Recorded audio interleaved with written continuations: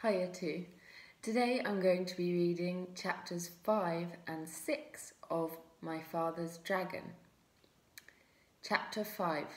My Father Meets Some Tigers.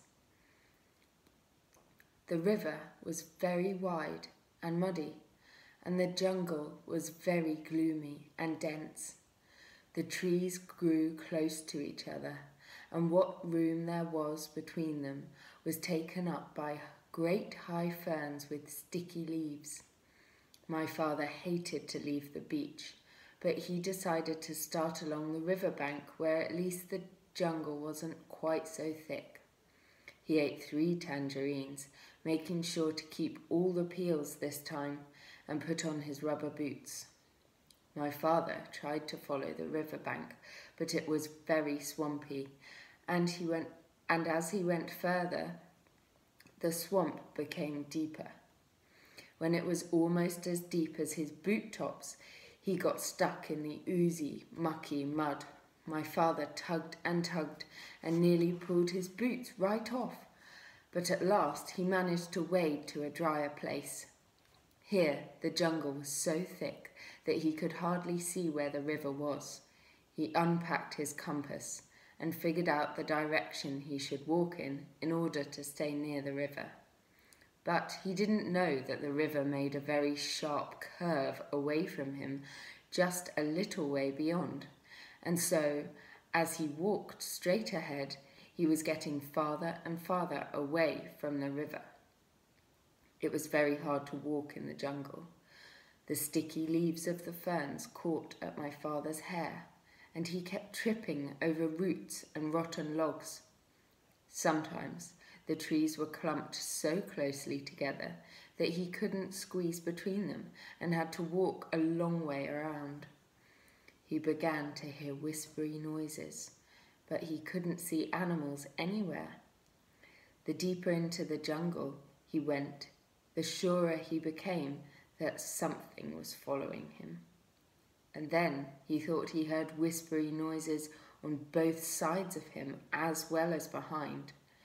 He tried to run, but he tripped over more roots, and the noises only came nearer. Once or twice he thought he heard something laughing at him. At last he came out into a clearing and ran right into the middle of it so that he could see anything that might try to attack him. Was he surprised when he looked and saw 14 green eyes coming out of the jungle all around the clearing, and when the green eyes turned into 7 tigers. The tigers walked around him in a big circle, looking hungrier all the time, and then they sat down and began to talk. "I suppose you thought we didn't know you were trespassing in our jungle." That's the first tiger.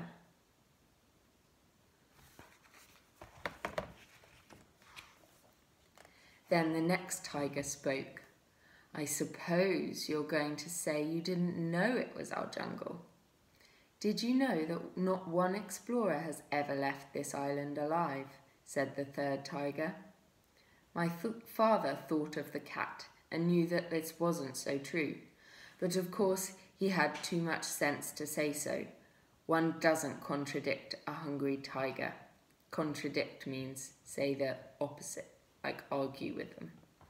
The tigers went on talking in turn. "You're our first little boy, you know. I'm curious to know if you're especially sweet. Maybe you think we have regular meal times, but we don't. We just eat whenever we're feeling hungry," said the 5th tiger. And there are all the tigers in the clearing.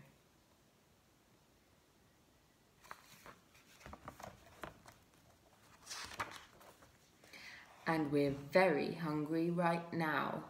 In fact, I can hardly wait," said the 6th tiger. "I can't wait," said the 7th tiger. And then all the tigers said together in a loud roar, "Let's begin right now," and they moved in closer. My father looked at those 7 hungry tigers, and then he had an idea. He quickly opened his knapsack and took out the chewing gum. The cat had told him that tigers were especially fond of chewing gum, which was very scarce on the island. Scarce means there's not very much. So he threw them each a piece, but they only growled. As fond as we are of chewing gum, we're sure we'd like you even better. And they moved so close that he could feel them breathing on his face. But this is very special chewing gum, said my father. If you keep on chewing it long enough, it will turn green, and then if you plant it, it will grow more chewing gum, and the sooner you start chewing, the sooner you'll have more. The tigers said, "Why, you don't say! Isn't that fine?" And as each one wanted to be the first to plant the chewing gum, they all unwrapped their pieces and began chewing as hard as they could. Every once in a while, a tiger would look into another's mouth and say, "Nope, it's not done yet," until finally they were all busy looking into each other's mouths to make sure that no one was getting ahead, that they forgot all about my father. And then there are the tigers chewing their chewing gum and realising that the main character has disappeared. Chapter 6. My father meets a rhinoceros. My father soon found a trail leading away from the clearing. All sorts of animals might be using it too, but he decided to follow the trail no matter what he met, because it might lead to the dragon. He kept a sharp look out in front and behind and went on. Just as he was feeling quite safe, he came around a curve right behind the two wild boars. One of them was saying to the other, "Did you know that the tortoises thought they saw a monkey carrying his sick grandmother to the doctor's last night? But Monkey's grandmother died last week, so they must have seen something else. I wonder what it was." "I told you that there was an invasion going on," said the other boar, "and I intend to find out what it is. I simply can't stand invasions." "Me neither," said a tiny little voice. "I mean, me neither." And my father knew that the mouse was there too. "Well," said the first boar, "you search the trail up this way to the dragon. I'll go back down the other way, through the big clearing, and we'll send Mouse to watch the ocean rocks in case the invasions should decide to go away before we find it." And there's the two boars and the mouse.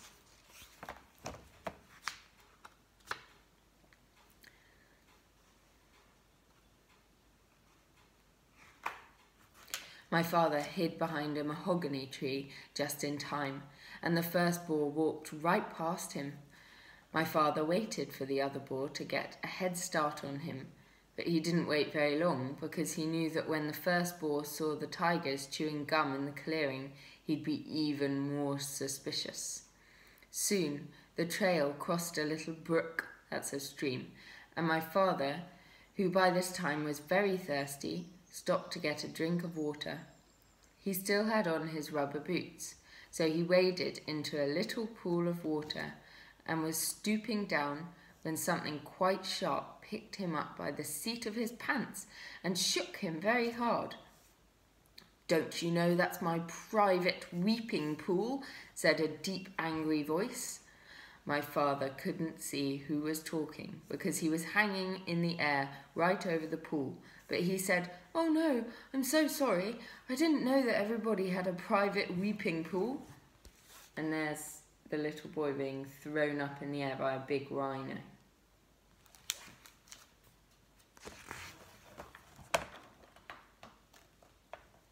"Everybody doesn't," said the angry voice, "but I do, because I have such a big thing to weep about, and I drown everybody I find using my weeping pool."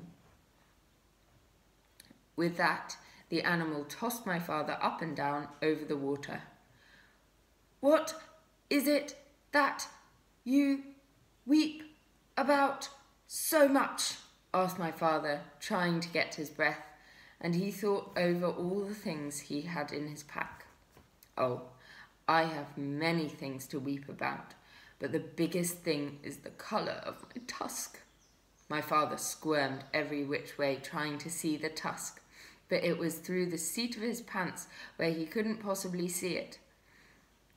"When I was a young rhinoceros, my tusk was pearly white," said the animal. And then my father knew that he was hanging by the seat of his pants from a rhinoceros's tusk. "But it has turned a nasty yellow-grey in my old age, and I find it very ugly. You see, everything else about me is ugly, but when I had a beautiful tusk, I didn't worry so much about the rest. Now that my tusk is ugly too, I can't sleep nights just thinking about how completely ugly I am, and I weep all the time. But why should I be telling you these things? I caught you using my pool, and now I'm going to drown you." "Oh, wait a minute, Rhinoceros," said my father. "I have some things that will make your tusk all white and beautiful again. Just let me down, and I'll give them to you." The rhinoceros said, "You do? I can hardly believe it. Why, I'm so excited." He put my father down and danced around in a circle while my father got out a tube of toothpaste and the toothbrush.